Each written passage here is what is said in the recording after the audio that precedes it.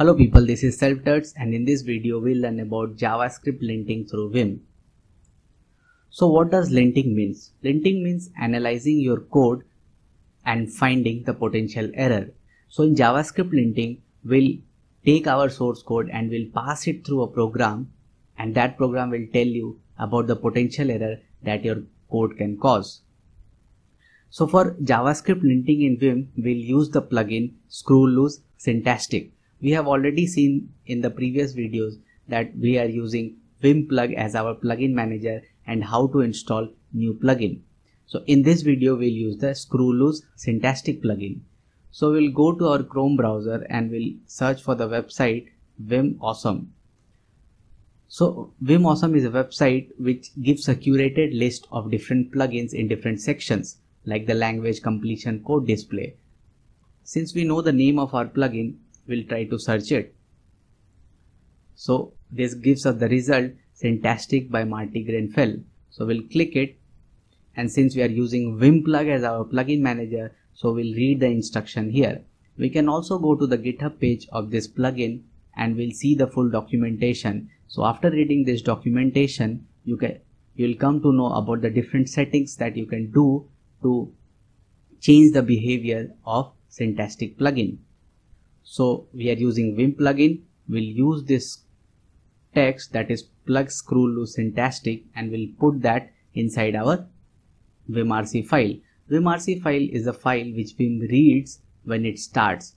It reads all the configuration that is present in your vimrc file and changes the behavior of your Vim according to that. So the vimrc file is present inside our home folder, and we'll try to open it. This tilde sign tells us that we are accessing our home folder. So inside our home folder, vimrc file is there and we'll try to open it. So after opening it, we'll place the text that we have copied, that is the name of the plugin, with this plug prefix inside our plug begin and plug end. So after putting the text here, we'll close the file, save and close the file by using Shift:WQ, and then we'll again open Vim using the command Vim. Then we'll use the plug install command of Vim plug, and what it will do, it will check our vimrc file with the new plugins and it will try to download it. So suppose at present we have added this syntastic plugin, so it will go to the GitHub repository for that plugin and download the files from there. So it has been done, it has been finished. So we'll again quit this file and we'll come to our terminal again. Now we have successfully installed this Vim plug Scroolose syntastic plugin.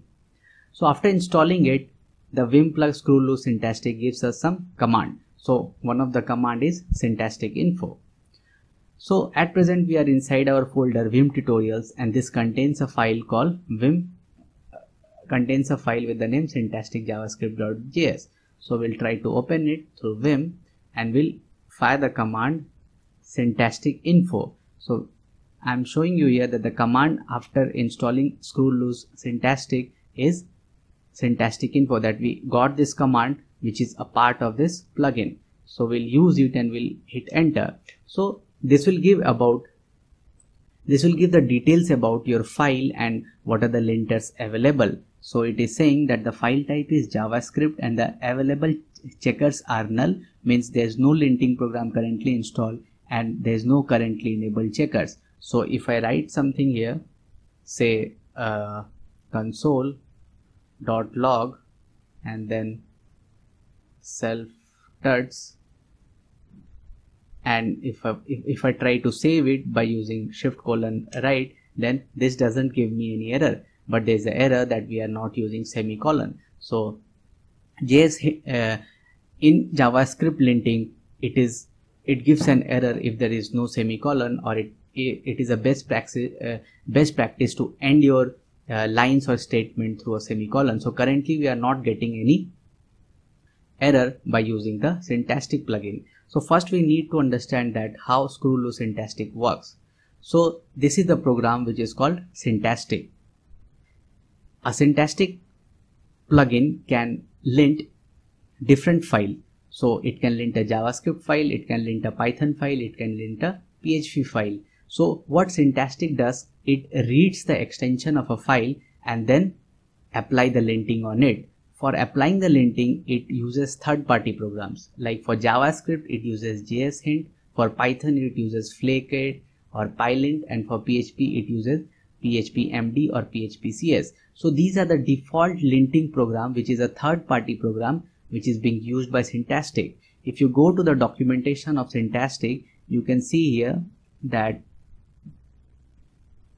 the default program, like it is saying G Syntastic Python checker is PyLint, or you can see here for default Python requires Flake8 or PyLint to be installed in your path.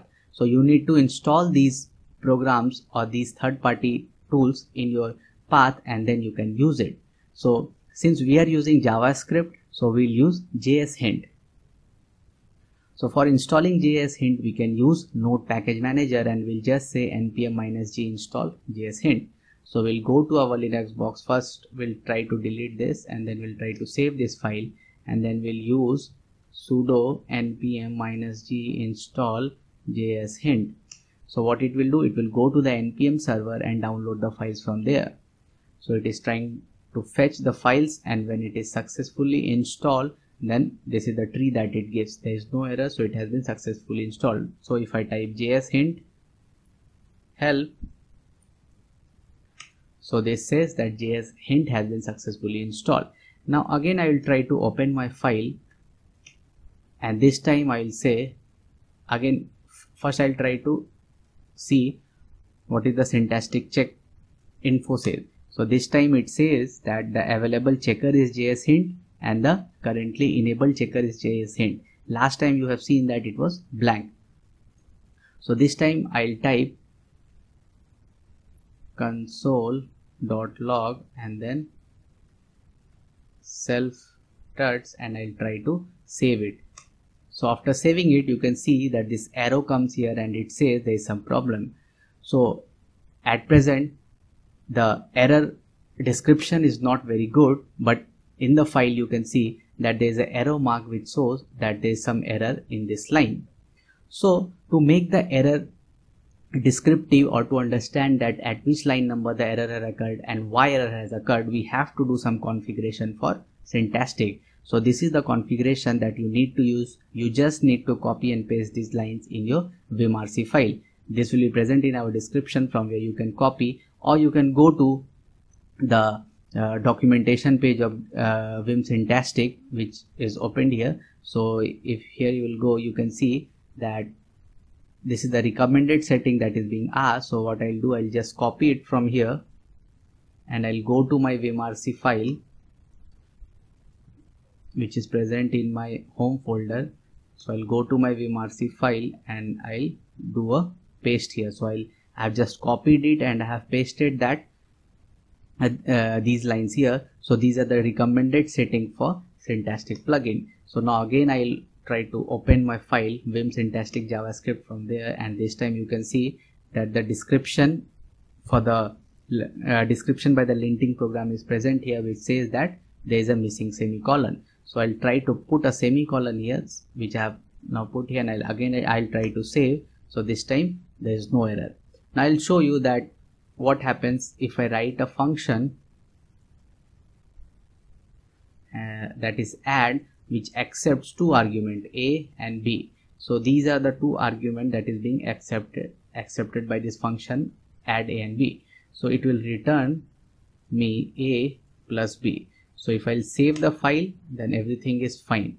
But suppose if I say that after return I'll try to console log something, means just a random thing, say sum, and if I'll save the file, this will say me unreachable console after return. So you can see that if you're using the linting program such as JSHint in Vim, then the coding becomes very easy. Means you don't have to run your program to see that everything is right or not. Means all the error that can be caused by your code is pre-checked by this linting program, and you can remove these errors from your code.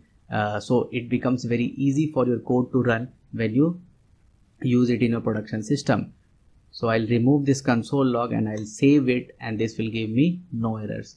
So this is all about how to configure linting program in your Vim, how to lint your Vim file or JavaScript file in Vim. You can do the same thing for Python by installing Flakit or PyLint, and for PHP MD and PHP CS. So by using these configurations, you can do your linting in Vim. So this was all in this video. If you like my channel, please subscribe to it. If you like this video,